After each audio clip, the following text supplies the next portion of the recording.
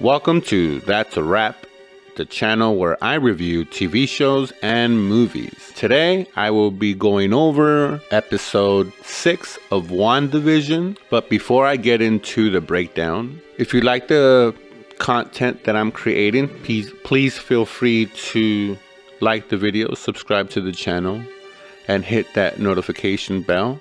If you haven't seen Wandavision and don't want anything revealed to you, this is your warning and suggestion to pick another video, but please do come back after you're caught up with the episode. So in all honesty, I didn't get the opening sequence not until the show actually started and the camera panned to the twins, and then the twins started talking to the camera, that my mind made the association with Malcolm in the Middle.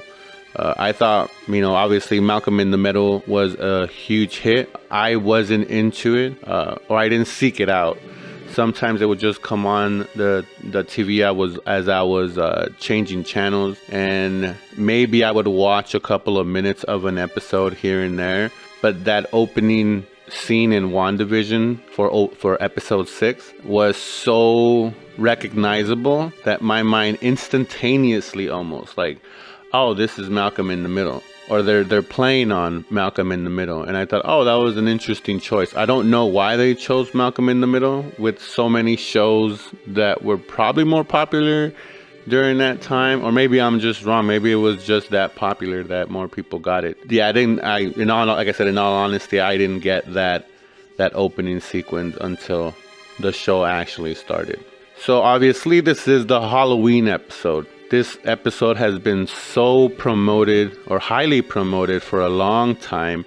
I remember seeing, or maybe it's just my memory playing tricks on me, but I think that some of these pictures from this episode were the ones that were released early on, even before this series started, but I might be wrong. But this was a highly anticipated episode, and we, as the shows have been being released, we've all kind of assumed that this episode here was going to be where everything was revealed. As far as that, I think we were a little bit disappointed, but I feel we definitely are speeding up to it. It's obviously 3 episodes left. How much more can they tease us before the payoff has to happen, right? But I enjoyed it nonetheless. I enjoyed the costumes, seeing Wanda and Vision in their comic accurate depictions. Wanda's was more probably accurate, as Vision's was inspired by, would be a better definition for it. But I enjoyed seeing it, seeing them kind of in that retro outfit. And obviously we see the twins in their retro outfits, and same thing with Quicksilver.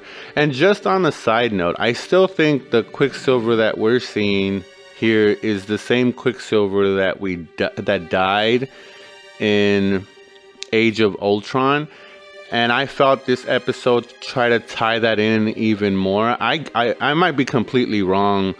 I know people are saying it's the X-Men Quicksilver, and hey, I hope there's that kind of a weird adaptation, even though I don't really think so, just because it would be too much retrofitting on Kevin Feige's part. But that's just my opinion, and I'm sure I'm completely wrong on this, and the majority opinion is that he somehow is connected to that universe, and Wanda somehow, or whoever is somehow bringing this person from that universe into this universe.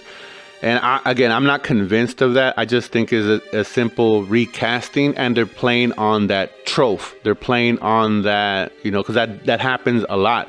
How many times, a lot of the actors that we saw on season 1, they weren't major actors, but they were definitely notable actors in Game of Thrones, were recasted later on. The Mountain is one of them, and I think the episode 1 or season 1, he was just a tall, skinny looking dude. And then they ended up recasting him with, I can't remember, Bjorn. I think it's Bjorn, but I'm sure I'm butchering his name. But that huge guy that ended up playing the mountain for, I think, four plus seasons.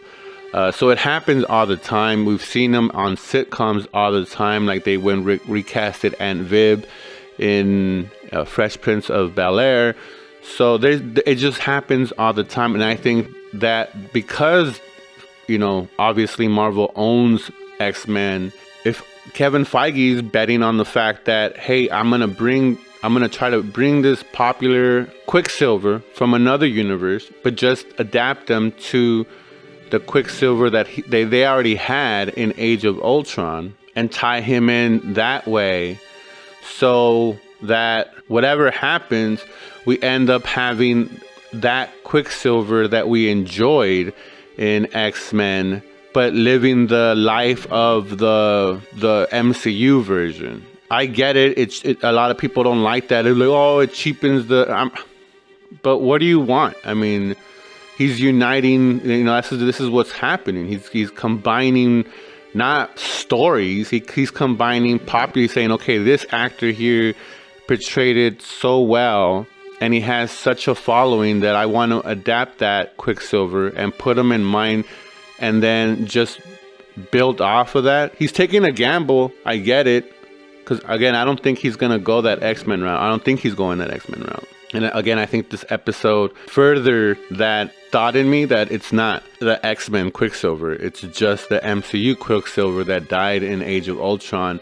And the dialogue kind of went there. But again, I could be wrong. But getting back to the video, I thought that the interaction that for the first full episode I've seen of him with the cast and Wanda and Vision, I thought it was great. I mean, everybody else is kind of new to us as far as the characters. You know, obviously we're familiar with the FBI agent from Ant-Man and, you know, Darcy from Thor and all that stuff. But everyone else, we're still getting familiar, but we definitely know him. And I already paid homage to him in my review video. So if you want to hear what I think about the actor that's playing Quicksilver, you could go ahead and check out that video. I'll try to link the video if I can, but I'm still getting familiar with all this stuff. So, but I like the fact that there was a scene before we went away and cut to a different scene where Quicksilver and one of the twins went into their comic accurate costumes, and I thought was pretty dope.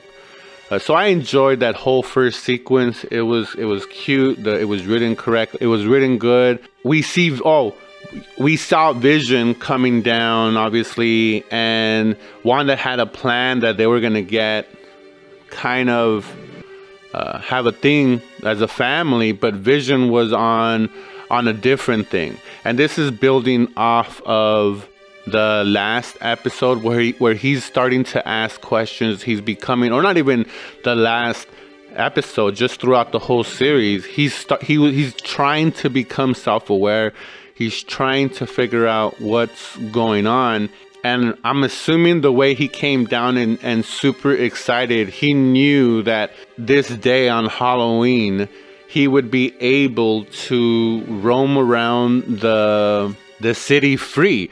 And the way he stood up to Wanda was very, like, I was proud of him. And you could see kind of, and we're going to go into a little bit of mental health here. We kind of have this possessive, narcissistic Wanda keeping this, you know, Vision under her thumb, and it was almost empowering to see him stand up to her. And when he said, well, oh, you know, you didn't tell me, what Wanda tells him, hey, you didn't tell me you wanted to go out and do your own thing, because that's what Vision wanted to do. He wanted to do his own thing. And Vision was like, well, I'm telling you now. And maybe it's just me in my weird way. I found that I was like, oh, good for him. Like, look at him standing up to her, like letting, you know, like a bully or like a narcissist. I enjoyed that, and I was like, good for him. You know, he's standing up to her and not taking her bullying, and he's gonna go do he's gonna wander the town and figure this stuff out because he wants to help. You know, there's something wrong and he just wants to help apparently. And it was fun to see that, and you definitely saw that. So once that was it, we cut over to the sword facility right outside of where Wanda has her hex energy, as Darcy says it. And everything about this scene was annoying. I was mad. I was infuriated. Okay, I'm doing a lot of noises without doing any actual words. So the acting director of Sword is getting on my nerves. The way he is disrespecting Rambo after supposedly him and her mother having a relationship, her dying of cancer and still being a dick to her. And I'm sure that that's the writers and producers are doing this to invoke this attitude from us, but I think it's going above. Like it took me away from the story a little bit, and I was like, wow, that's kind of like, I don't know if they were tone deaf in that little moment, but I don't know. For me, it was just it didn't have to go that route, and I mentioned it in just a review video of it, that it was just, I didn't get it, and I don't get why I mean, they were doing fine. We already knew that he was a bad guy. Now to make him and to cross him over into being full-on dick and disrespectful, and you know, I guess they want us to see him dead, so maybe he's gonna die here soon and we're gonna get a payoff. But I don't know. I was turned off by the way his attitude was. And then the way he just kicked off Darcy, being that Darcy's the one that's led up to every break that they've had has been due to Darcy. And he's like, yeah, get all of you out of my camp. And in my mind, we're like, how dumb are you? Like, you're literally kicking the brains of the operation, regardless of your attitude, because of your ego and pride. In the real world, that wouldn't happen. Darcy would be cradled like no one's business. There would be so many layers to get to her because she would be so prized in any setting because of, one, look at her breakthroughs. Look at what her knowledge has led to in this series. So I just found that to just take me away from the story because it's so dumb. It's so his actions are just dumbfounding that they don't make sense. Why he's doing them. So maybe we're gonna get that reveal that he's some undercover Skrull, or that I don't know. I didn't get it. So they get escorted out of the facility with 3 armed guards. They're not armed, obviously. None of them have weapons, at least none that I could see. And they're outside of the facility, not that far from where they got kicked out. At least it doesn't seem that way. And Rambo and I think it's Detective Wu, but I might be wrong. I could be wrong. I'm pretty sure I'm wrong.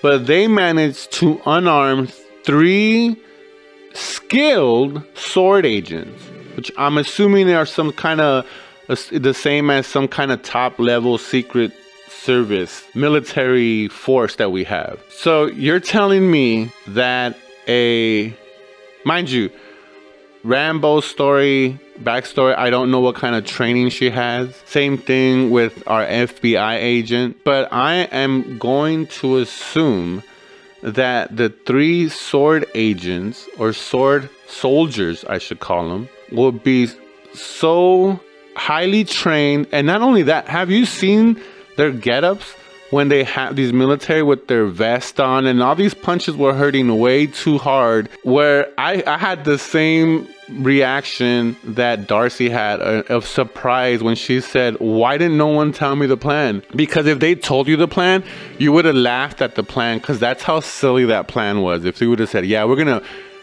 beat, you know, these 3 soldiers, and then we're gonna put on ponchos and walk around the camp like nothing's happening.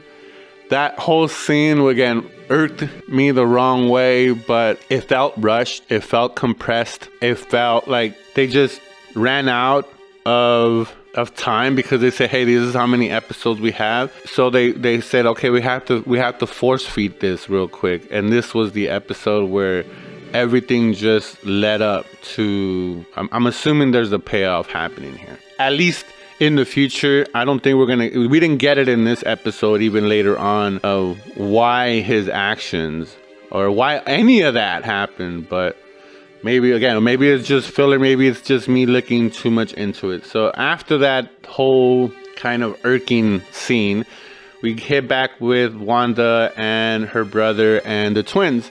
And they're literally trick-or-treating. I thought the whole scene was great, and I talked about that in my review video. But I enjoyed that scene. And so they're out trick-or-treating, and Wanda and her brother start having this dialogue. She starts poking at him, asking him like, hey, do you remember this from our childhood? And then he recognizes right away, and he even says that, like, you're testing me. This is where I went back. I already went, I'm not gonna go over my rant again, but these interactions, not just this one, the one later on in the episode, I think are telling, and they're trying to tell us something. Maybe not trying to tell us something, but implying that this is that Quicksilver that we saw die in Age of Ultron. But anyways, if you want to hear my rant, just rewind the video a few minutes. I enjoyed it. The name of Frankenstein, or the character that was dressed up as Frankenstein, like I'm convinced that he is something. I don't know what he is, but he is in that Agnes kind of area. And we already saw that when he was in the episode where the twins were born, when he was cutting the wall. I don't know if it was just a saw or a hedge trimmer. You kind of felt that that scene that I'm talking about, the hedge, a lot of us thought he was possessed by something. He was short-circuiting.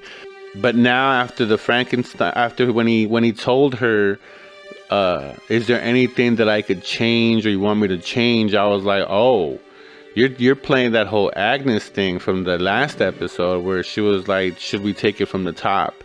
And stuff like that. So he's aware. So my mind thought that maybe they ran a deal with Wanda and they're not in so much pain. That's why they're playing along. So if you play along with her illusion, you're still gonna be in pain, obviously, because you're doing stuff against your will. You're less affected, or you don't feel so much pain. And I thought that at first, but seeing the way Agnes reacted in the previous episode and the way he responded in this episode, it led me to think like, well, we all assume Agnes is. Now I think he is also, as far as like, he's gonna play a bigger factor in things to come. So I'm excited where he's in the next 3 episodes, where his character is gonna develop and open up. So I thought that whole interaction was great. It was funny. A couple of scenes where Quicksilver and one of the twins go around and taking all the candy as he's finding out he's getting talked to in his earpiece, and they're kind of going play by play like, hey, all the candy's missing and now everyone has silly string on them. I love that part. I thought it was great. So we cut then to Vision walking the neighborhood, and he's starting to walk too much, like too far. We don't know where he is, but he's in a certain part of the neighborhood where you still see active kids running around, but then you cut to a scene where he's staring at this house, and it's a husband and a wife, or just a man and a woman. I'm assuming they're a husband and a wife putting out decorations in front of their yard, but it looks like they're glitching. They're just going back and forth. Then you get a close-up to the woman, doing her, she's glitching, like I said, and you see a tear coming down her eye, and I was like, no, she is in so much pain. And we're seeing that as for the last few episodes, that they are in so much pain. And even Rambeau told us that in episode 4, of what she went through when she was inside of the hex that Wanda had created. So it was a powerful scene, and letting us know what kind of pain they were in. And at this point, I still was like, you know, maybe there's a chance that it's not Wanda and it's someone else controlling this, but whoever it is causing this much pain. I don't know why Vision didn't help, but maybe he was just in an explorer mode and he just walks up the street. Then we get our commercial break. Now this commercial break, I'm with everyone. I was confused as all can be. But I don't know if anybody remembers the 1990s or early 2000 cartoon. I think it was a cartoon where we had these mutant sharks. I'm trying to remember the name, but there were these sharks and they were all buffed out. It was the late 90s, early 2000 cartoon. I had the name last night, but God, I mean, I can't remember now. But that's the first thing I thought about when I saw that. And the whole Yo Magic part, I'm sure someone got it by now. I still don't understand it. The whole commercial was, I love seeing it, that transition where he gets the yogurt and we get the skeleton. I still enjoy watching that. I thought it was cute. Even the death scene is what I'm calling it, was adorable, at least for my own taste. Call me weird, but I enjoyed that little sequence.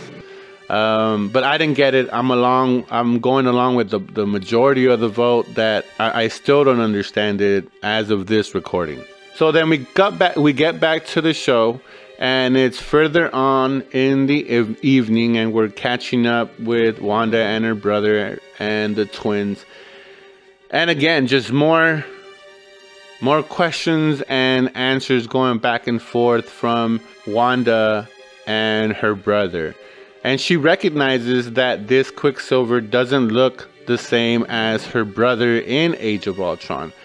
And I get that part where everyone's saying, yeah, look at her dialogue. She recognizes that it doesn't look, like they don't look the same. Again, I think it's, well, not again. I understand why people feel that way. But just like most sitcoms or even episodes and shows that did this, there are some that don't acknowledge it ever. But every time those shows didn't acknowledge a major character being recast in said sitcom, you would get a backlash. So it started being a funny thing when they did that. They would acknowledge it for an episode, get past that initial boom, and then go back into their storytelling. And that's what I think they are doing. Because they're only playing fun at it. Like when she says, like, I know I don't look the same. And she goes, yeah, why don't you look the same? That is just playing, because the next question, it goes back to furthering the storyline. I understand the X-Men plausibility. I just don't think it's viable, in my opinion anyways. So as the banter's going along, one of the twins gets his powers, and it's the same as his uncle, which led me down a weird thought process, not suitable for YouTube.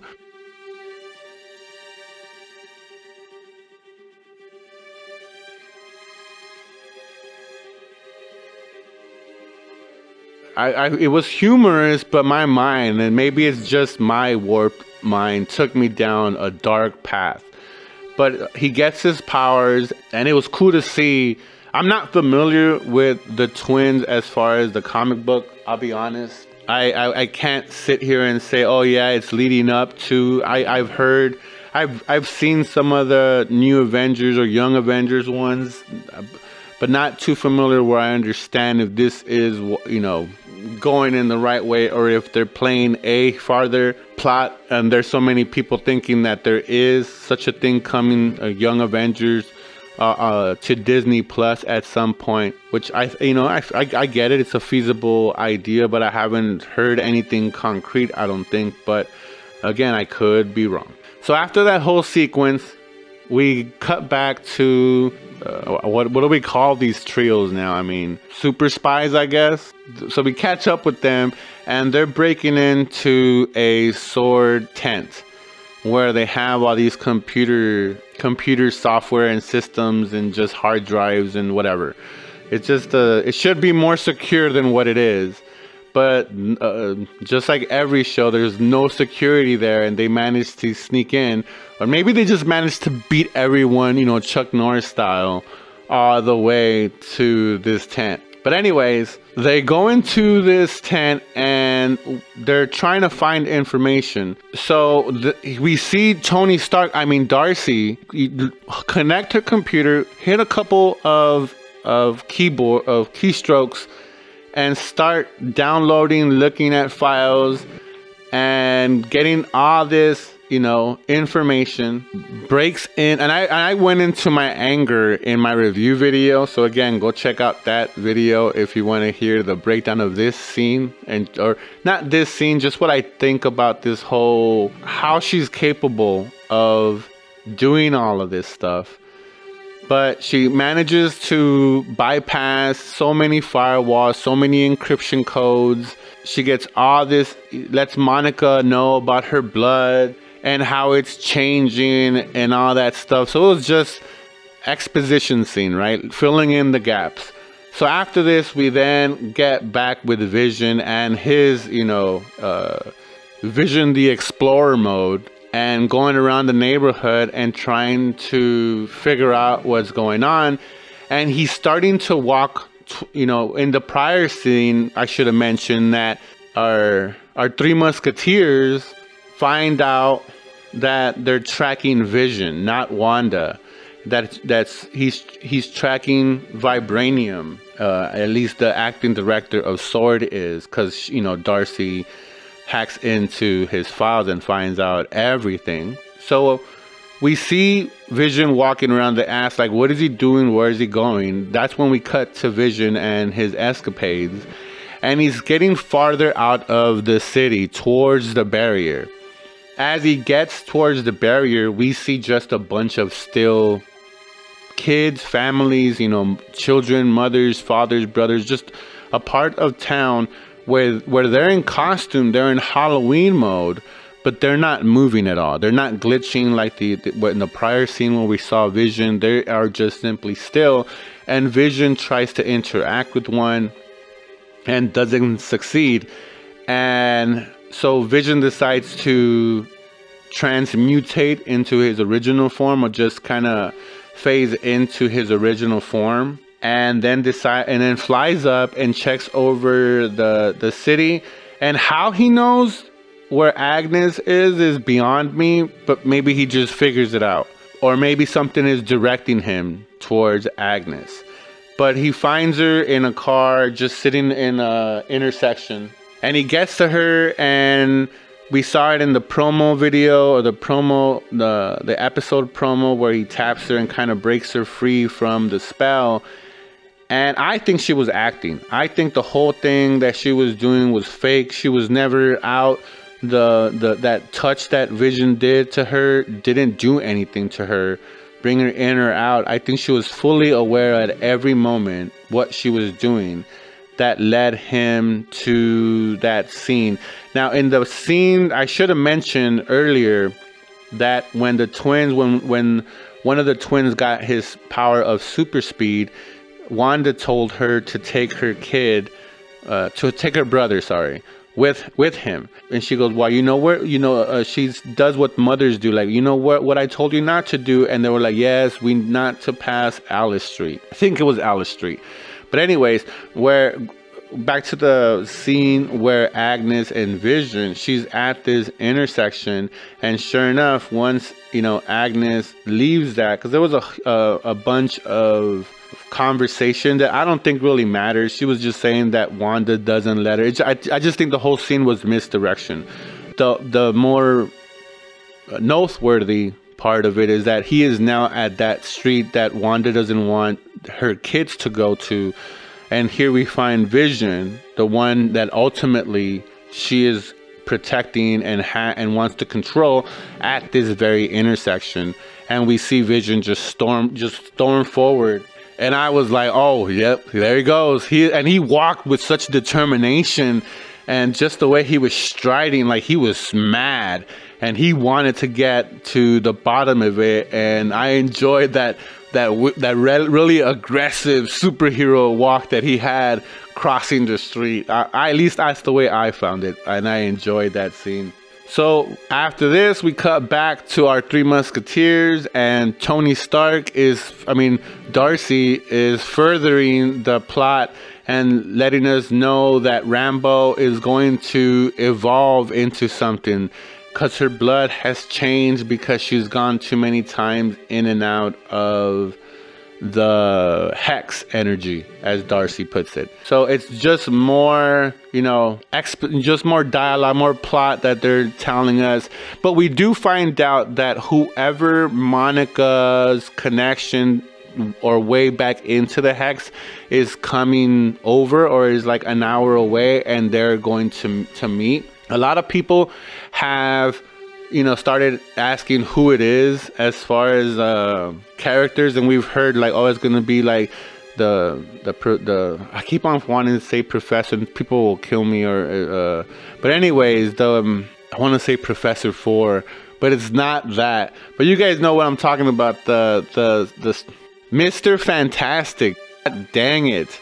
So I think that it's not gonna be one. If it is Mr. Fantastic, he's bringing all 4.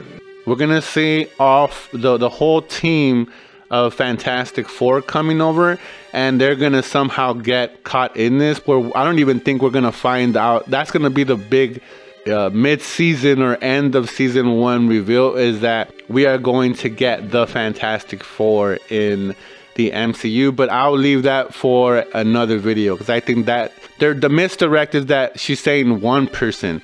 I think if it is Fantastic Four, it's going to be all 4 of them, and that instead of space being the creation of their origins, it's going to be this event that's going to cause them to be not the first one, but this is what's going to lead to them having their gene, or whatever's happening to Rambo to also happen to them, because they have this dormant gene, to then create what we all expect is the mutants into the MCU. So after that whole, dialogue, we cut back to Wanda and her brother, and they are in the town square.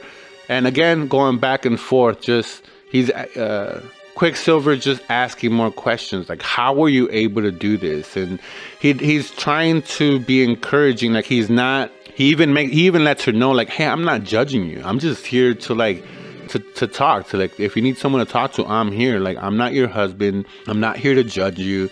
I'm just here, another pair of ears if you want to say something. And she opens up. When she opens up, that dialogue where she says about her loneliness, about the depths of her pain, I think people need to stop and focus on that. And I have a video that I'm working on that it wasn't even tied to this episode, but that scene was a bonus for me that ties into a theory episode that I will be releasing hopefully by tomorrow, if I could get everything done, because I've been working on it. But everyone needs to focus on that part of how lonely, how hurt, and how just down that lonesome hole she was, and what kind of pain that she is physically in. And heartbreak is when you feel that heartbreak, and many of you guys have felt it, and it's not just with Vision. It's, again, we're seeing it with her brother there physically. That's her first loss. Then we see it with Vision, that was her protector, and fell in love with him. And then her other father figure that no one seems to mention was Tony Stark, that took her into the Avengers facility and protected her after the whole thing, after Civil War, even though she didn't recognize it, but she had a home. Then all of a sudden he snaps. Everything gets, thrown into the loop. Captain America's old. I don't even know why shouldn't go to the Avengers facility. Obviously, oh, while it was destroyed, did Pepper build it up again? Was that reconstructed? We don't know. So it almost feels like Wanda felt abandoned. And who was gonna have these superpowers? Everything's thrown to a disarray. We're told that this is a month away from the snap and all that stuff that happened during Endgame. So it's fairly quick since this has all happened. So we need to focus on that, where she says that, hey, it was just loneliness, and you could see it in her expression, in her face. We need to focus on that part right there. We have a quick cut to Darcy alone. Before that, the last time we saw the dynamic trio here, our FBI agent and Rambeau going to meet Rambeau's connection. Darcy had to stay back because she said there was one more firewall that she couldn't get through, but she knew that it was important and she needed to get it. And so anyways, that's why she's alone in this scene. And in this scene, we see her just looking at the screen and lets us know that Vision has reached the edge where Wanda has her field, her hex energy. This is where the wall ends, and he stares at it, but you see in his face that he's not gonna stop. He wants to know, and he pushes through, and I didn't think he was gonna go all the way through, but he does, and I was just like, oh no. At this point, I think we see the creation of the Mind Stone again, and Vision as who Vision is, not with the memories. He's not going to remember anything post-snap, I don't think, or post-not snap, but post the gem getting taken out of his head. But here we have the recreation of the Mind Stone and Vision as an actual character with color. I don't think we're going to get the gray version due to the fact that what Rambeau told us, anything that comes out of the hex is real. Now, he might be a different composition now than vibranium, and we might get that later on, that explanation later on. He is definitely back, and we definitely now, I believe, have the Mind Stone back in play. And Wanda created it just because of what Rambeau told us in episode 2 when she shot her outfit and it was made out of the bulletproof vest. So as soon as he did that, as soon as he came out, I was like, oh, there it is. We have Vision. This is the rebirth of Vision, or Vision 2.0, if you will. So as soon as he starts coming out, and I'm excited to see him again, you start seeing him flicker, like parts of him start going away, and I was like, what's going on? And we cut back to the carnival, and now we see the other twin developing, or his powers are not being shown, and he hears Vision. He hears his dad going through these pains and seeing glimpses of what's going on, and stops his brother because his brother's going off fast, and they go look for Wanda, and you can hear they're panicking, going, mom, and she, they get to her, and she's saying, what's going on, and he tells her, like, I don't know, I could hear my dad, he's in my head. Obviously his powers are now coming to the surface, and we cut back to Vision. That scene where he's disintegrating was so beautiful. The graphic, the way it was all done. Whoever the visual effects people that created that shot, hats off to you. Work of art piece. Of just the whole thing I enjoyed. It was visually stunning. But I was so mad. I was like, get out of here. I'm not a huge fan of the MCU character of Vision. The way his powers went up and down, the whole part that he was so weak in Infinity War bothers me so much to a T. So I'm in camp. I was on camp Hawkeye and Vision. I was okay with going, and they could have kept Black Widow, and they could have just gone away with leaving Vision, and Hawkeye could have sacrificed himself, and I would have been cool with that. But when I started seeing him die again, I'm like, really? 3 times? my mind, like, the Kevin Feige must really despise the character of Vision to see him die for the third time. And I get that he's an android and he might not have feelings, but we do. We have feelings. I mean, do you guys not understand us as a human race?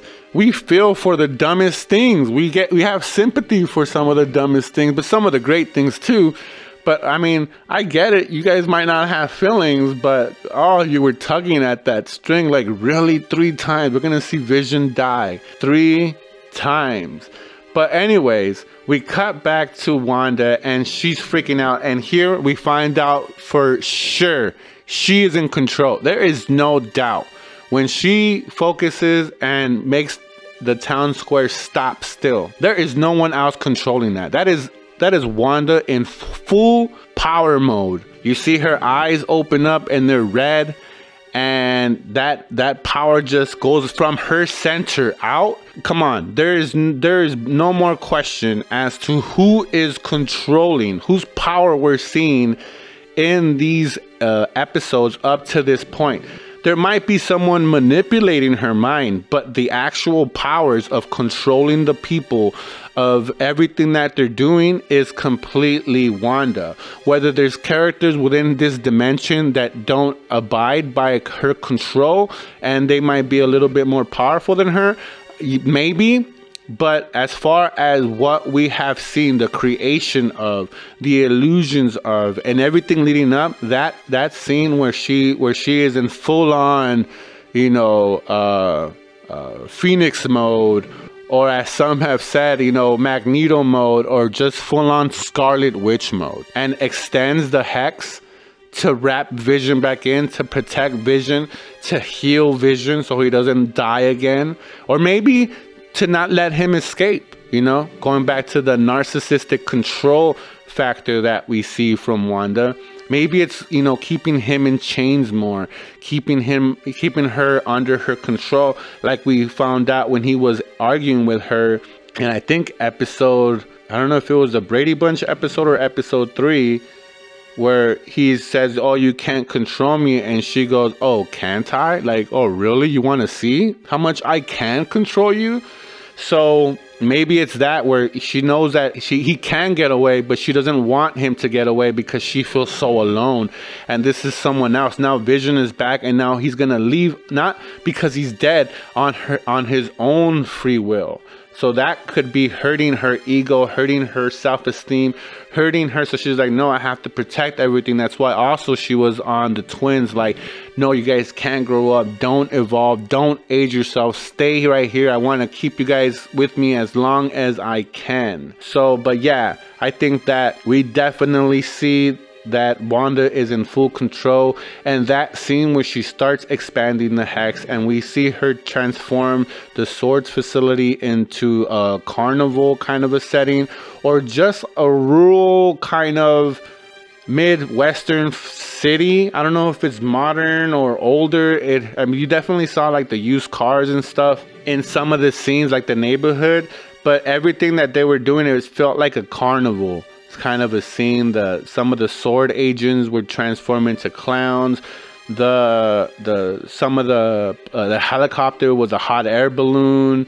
One of the sword vehicles was changed over, I think, to an ice cream truck. I don't know if necessarily at that moment Wanda cared what she was turning stuff into.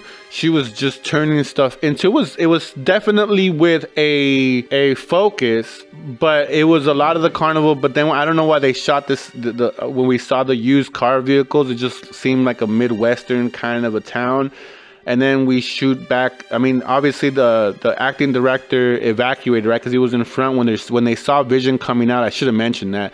The acting director was there and watching Vision come out, and he even says like, "Oh, you know, you could see how much he really wants to get out." And when he's, you know, breaking down and falling apart, Darcy comes out and runs towards Vision and starts saying like, "Why isn't no one helping him? Help him! He's dying!" And a sword agent grabs her and handcuffs her to like a Humvee. So when Wanda starts expanding this hex energy, the acting sword director, you know, likes to add on to his dick levels, or just being annoying as hell on all of us, decides to just run away and leave her there apparently. And he escapes, but we see Darcy get sucked into, as she calls it, the hex energy. So we'll see where that episode, what we find out